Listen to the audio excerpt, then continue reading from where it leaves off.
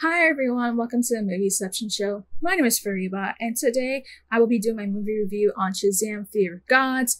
And let's just get right down to it. I didn't like it as much as the first film. I think with the first film, what made it so refreshing and a very good story is that in terms of understanding Billy Batson's journey, we understood the emotional depth of his journey going forward, right? Especially as a kid who's in the foster system. That really played a big part of his story arc from the beginning to the end, him trying to figure out why he was put into the system, as well as eventually accepting who his family is by the end of that film, which does continue to play out in this sequel. Now, in this sequel, we still do see him having more of this family aspect, that, big part of his arc being that it is the family part, and just him trying to accept sort of the fact that everyone has their own journeys going forward, and that's just him trying to cling onto something, sort of showing a bit of that attachment issue that he's now having, and how that is going to play into sort of the end of this film, and how that is becoming the setup for what this film or the sequel is going to be. Now, in terms of this film, I was really surprised how much of the film we see of the characters in their Shazam form, with the exception of two characters. One, I believe, Mary, it was basically the same actress playing the Shazam and non-Shazam form, whereas on the other case, we do see Jack Dylan Grazer having far more of his appearance as the kid version than we see of Adam Brody as the Shazam version. Now, with that being the case, I feel like this film was really missing sort of that emotional depth of the characters, understanding what they're dealing with, what their struggles are, what they're trying to get through, as well as understanding their perspectives. There wasn't really that depth in terms of their characters in this film as we saw in the first film. And I was surprised how this was a much bigger issue with the main character being Shazam, aka Billy Batson. A lot of it is because we do see more of Zachary Levi as more of the Shazam version. So we're mostly seeing kind of the perspective from his side. But anytime I do see the moments that we do see Astra Angel playing Billy, I feel like there was definitely a disconnect of who the characters are, kind of this confusion of who is Billy, knowing that we have the Shazam form as well as his, kid form, which, technically speaking, he's about to become an adult. And yeah, it just felt like there was definitely kind of two different characters that I'm seeing, and there just wasn't that sentimental aspect that I would have expected out of this film. Now, even with this film, they do address a couple of subplots here and there with some of the characters, particularly in one part where there's something going on between Billy and his foster mom. And again, there's a lot of things where they do kind of indicate a few subplots or what could have been subplots, or at least mentions of things, but they don't really flesh out those stories. And I felt like that's where a lot of the character development was very underwhelming, especially for Billy. I was really surprised how much of Billy's story was very underwhelming, although he still eventually does have a very good ending by the end of this film. But a lot of the film, just the writing was just really underwhelming in terms of the characters, the plots that we're dealing with. It just felt like it was a very generic and broad superhero film that isn't really anything too substantial or different. It plays really safe in terms of what it's trying to do, in terms of trying to give this film to us as a sequel. Now, that doesn't take away the fact that this film is still fun. I actually thought that because it was far more action-packed, that at least kind of made up for a lot of the lacking things of what this film didn't have: the structure of the story, the organization of the characters themselves, and understanding who they are and their deep, storylines that we would have liked to see. But even then, I felt like the action scenes were pretty action-packed.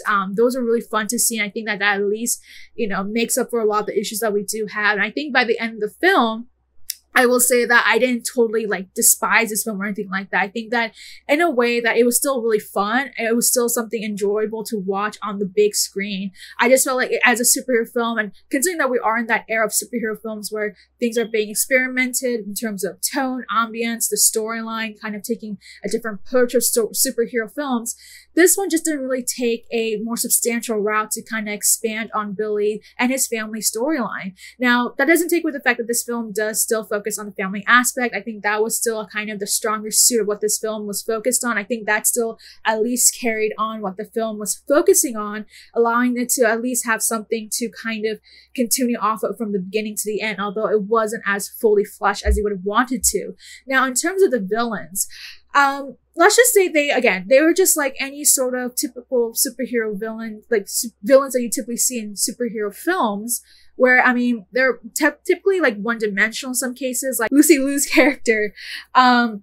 Like for her, like I felt like for Lucy Liu's character as one of the daughters of Chronos, like it kind of like, they definitely get that, you know, that Lucy Liu is really putting in a lot of work to play this character as kind of the straight up villain in this film, like giving us that, you know, that ruggedness, that toughness of who her character is. And I do appreciate that Liu does everything she can to really just give the most out of her character. But even then, like in this film, the villains just aspects are just really just generic, typical superhero villains that you deal with. Even in the case with Helen Mirren, I think again, she gives off a really good performance in this film as much as she could given the writing, but there wasn't really anything too substantial with her character. And I feel like they kind of waste their opportunity. Now, the one that I felt like was really, really underdeveloped was Rachel Zegler's character as Anne. I felt like, given how much they focused on her in the trailers, I thought they were going to really flesh out her character as someone who was kind of the both sides of the aisle type of thing. But honestly, I felt like she was just there as just being there. Like there wasn't, like she does play a big part in like Freddie's story, but it doesn't really get as fleshed out as I would have wanted it to be. And I feel like out of all the characters, she was the one who, her character was one I felt like was really, really underutilized.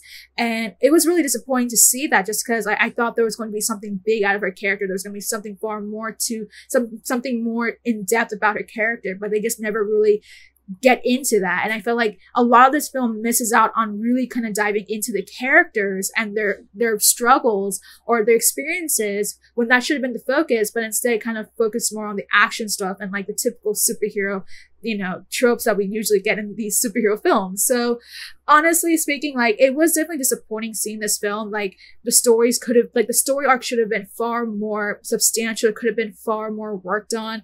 The writing was definitely, you know, underdeveloped. It wasn't as fully fleshed as we saw in the first film.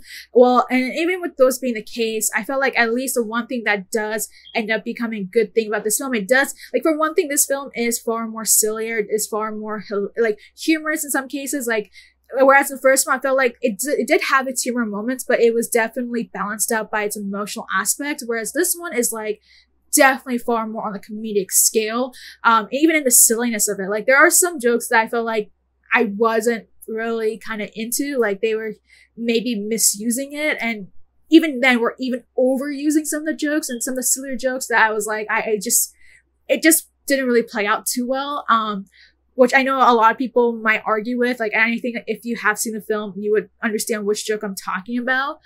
For me, it just didn't hit me. I felt like it was far more cringy than it was really hilarious, just because it is far more problematic. But even with that being the case, it is far more sillier, it is far more ridiculous than the first film, which I don't think it was too bad. Like, I think that definitely at least gave this film a far more lighthearted tone that I think may have been worth putting into this type of film, because again, it is far more family oriented. It focuses on the family aspects, and I feel like that at least plays out well, especially in the case of just seeing the Shazam form. I think that helped out in that side, whereas again, the emotional part that we usually see in their kid forms wasn't really fully fleshed out. I wish I would have seen more of that, especially in one sense between Billy and his foster mom part, which I feel like it was a really missed opportunity to really flesh out. But even that being the case, right, with the silly tone and all that sort of stuff, it's just a typical generic superhero film where you have overblown action. We have a very formulaic story. It's very predictable. Isn't anything too, you know, surprising about how things work out. I will even say, like, in terms of the cameo that we get in this film, it was clearly a gimmick. It was a gimmick. It was for fan service. It wasn't, again, anything too, you know, substantial, just adding this character. Like, I feel like nowadays, like, when it comes to superhero films, when we do have cameos, we're now discussing of, well, we need to make sure the cameos are actually worth a part of the story, and it doesn't really. And in this case, I don't think it really plays out too well. Like, I mean, it's fun. It's really great seeing the cameo, but like, I felt like it could have been. You could have like easily taken that out, and it would have still been, you know, the film that it is. But yeah, I'm just super disappointed, just because like I was hoping that the story would be far more fleshed out, especially with some of the new characters that we do get. The fact that we have the daughters of Chronos, I felt like that's something that we could have explored in terms of world building there, but they don't really, again, flesh that out as much as they should have in this film, as well as setting up the stakes of it all. Although again, we do get this really good action sequences. Like this is a film that just like action after action after action. There really isn't anything in between that sets up like the actual setting up the characters, understanding what the characters are, where they're dealing with. We get this understanding as like, generic understanding of it, but it just never really gets to kind of pointing to point B of really establishing it, like some of the big plots, as well as even some of the, subplots that we do get in this film. But even with that being the case, again, like, I mean, I think the action sequence are fun. That's a fun aspect to it. I think anything, if you are someone who loves just watching action films and don't care about like the storylines and stuff like that, I feel like a lot of people will enjoy that.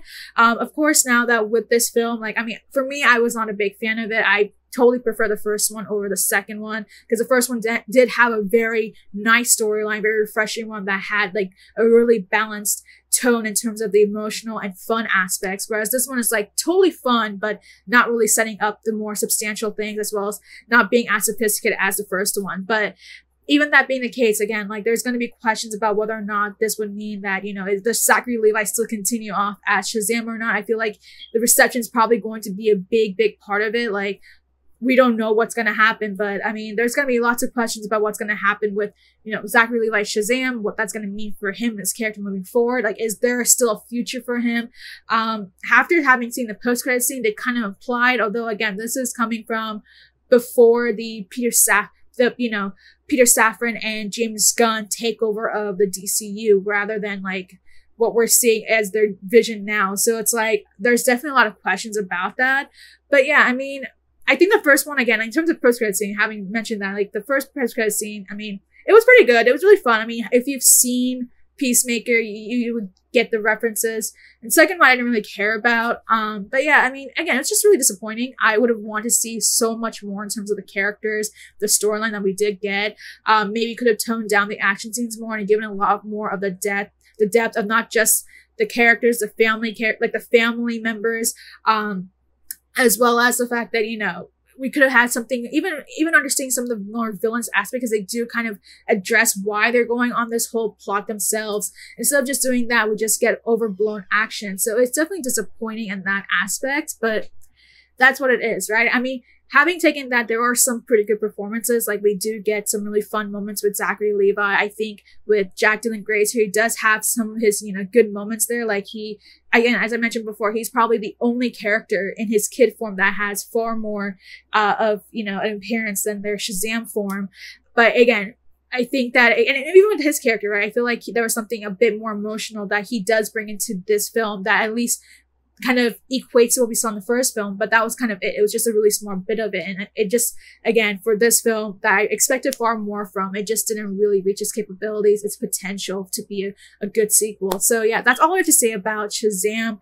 Fear of Gods. I mean, I wasn't a big fan of it. If I had to really give it any sort of a star rating, I'll probably give it like a 2.75. I think the one thing that does kind of make this film far more enjoyable is that it is very, action packed. It has a lot of fun moments.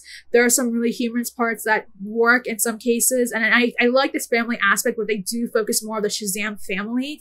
I think that was something that I did enjoy. In this film, I just wish we could have seen more of the, kid versions as well. That could have added some of the more understanding of what they're dealing with at the moment. Really surprised again that we don't get to see more of the Billy version, like the kid version of Billy in this film, because I feel like, again, there was definitely kind of this disconnect of like the characterizations that we're getting out of Billy between Asher versus Levi, but there's nothing really much you can do. But yeah, not too big of a fan of this film. That's all I would just say about it. Again, 2.75 is the best I can give it, but that's all I have to say about this film. So let me know what your thoughts are. Have you seen Shazam! Fear of Gods? If you have, what do you think about it? Do you like it better than the first film or not? What are some things that you did like and didn't like? And do you think that we're going to see Levi continuing on to play Shazam? And even in that case, like extending it to Asher Angel, or is this the last time we're going to see Levi as Shazam? Let me know in the comments down below and make sure to like and subscribe.